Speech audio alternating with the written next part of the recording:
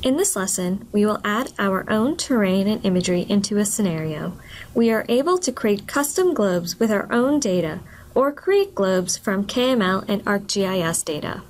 To add analytical terrain to the scenario, we will right-click on the scenario object and open up its properties. Underneath the Terrain tab and Custom Analysis Terrain, we will add our own terrain.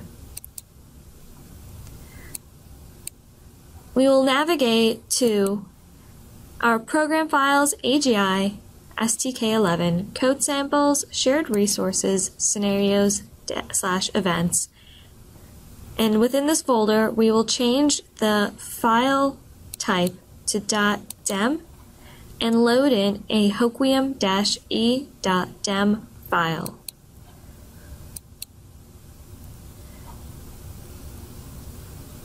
Now that we have this under our list for custom analysis terrain sources and it is selected, we now have this terrain tile within our scenario analytically. To add it visually, we need to convert it to a .pdt file. So first we'll go hit apply and OK.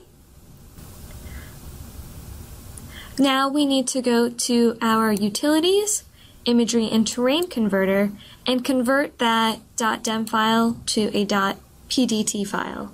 So underneath imagery and terrain region, we will select our terrain source to be the same file path as our hoquiam-e.dem file. And with that loaded in, we can choose the directory of where our .pdt file will be saved. So for example, I can go in and save this underneath my scenario folder. And then we can choose a file name for it. So Hoquiam is the region around Mount St. Helens, so I will name this Mount St. Helens so that I know where it is. And once I hit convert, it'll add its own extension, and I can see that it's converting down here. With this complete, I can close out, and now I can add that terrain and imagery tile into my scenario using the Globe Manager. If your Globe Manager is not open, you can add it by going to your 3D graphics window and opening and selecting the Globe Manager. And within the Globe Manager, we will add terrain and imagery. Now from the file path, we can choose the file path of where we saved our scenario. So here is that tile piece that I just saved, and I can select Open. Now it's asking me if I want to use this terrain for analysis, seeing as though I brought it in analytically into my scenario through the scenario properties. I can choose either yes or no to make sure that I am using it analytically. I just always hit yes. To check to make sure that I loaded this in correctly, I'm going to right-click on that .pdt file that I loaded in and go to Zoom to. So I can see it rendering through into my scenario, and I can see the outlines of the terrain tile that I just loaded in.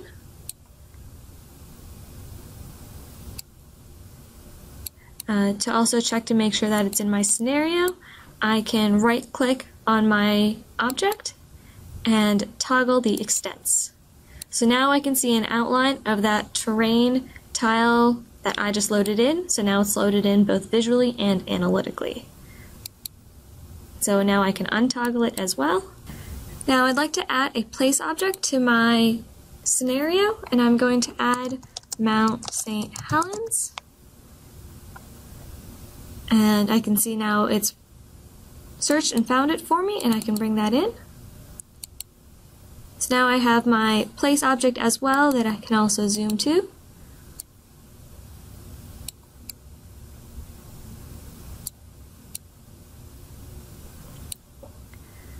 And to make sure the name doesn't get cluttered within the mountain tile, something I like to do is also within the scenario's 3D graphics properties, I'm just going to enable label declutter. So now this way I can see where my place object is, my Mount St. Helens, on the side of the mountain.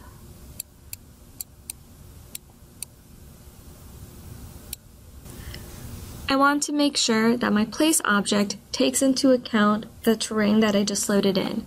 So I'm going to open my place object's properties, and underneath as L mask, I want to use the terrain data as the mask and then use that mask for access constraints.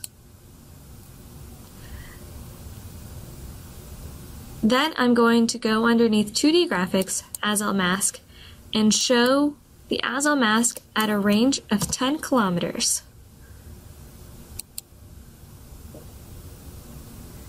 And click OK. So now I can see the as L mask of the place object, and I can see how it incorporates the terrain in. So now if I was to compute access, I would know that access is computed when something is above this as L mask that has been defined. So let's bring in an object to actually compute the access to, and we will bring in a ground vehicle. So opening up the series insert STK objects, I'm going to select ground vehicle, and I'll open it using the define properties method. So before I create my route, I want to set my interpolation method to incorporate the terrain height. My granularity is set to 0.01 kilometers. And I want to make sure my reference is set to terrain. Now I can hit apply. So I can insert points in using the insert point button and manually type in a position point here. So I'll do that for the first point, 46.23. And then I'll also define the longitude.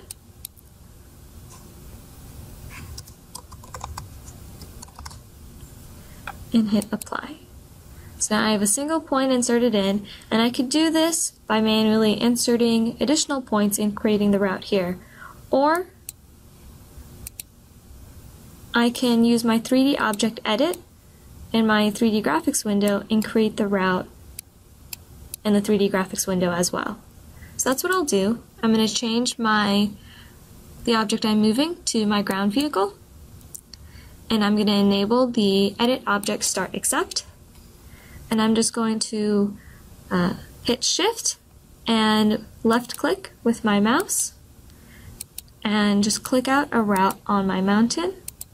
Now I like to do this from a viewpoint of looking down at it, just so that I have the proper placement set.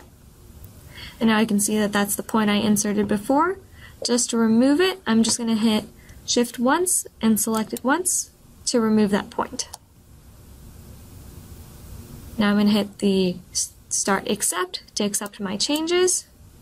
And now I have a new vehicle route just along the edge of my mountain. If I want to see how the terrain affects my access, I can compute access between my ground vehicle and my place object. So I'm going to right click and go to ground vehicles, access button, select my Mount St. Helens and hit compute. Now I can also pull up a access report and see all the times that I have access. So it doesn't seem like I have continuous access anywhere, but I have brief moments of access for my report. And so if I was to decrease the step size and zoom in a little closer, I could play my scenario and see when the access lines appear to tell me that I do have access at that point. Alternatively, I could also open up my timeline view and add time components. And for my access object, I could bring in the access intervals.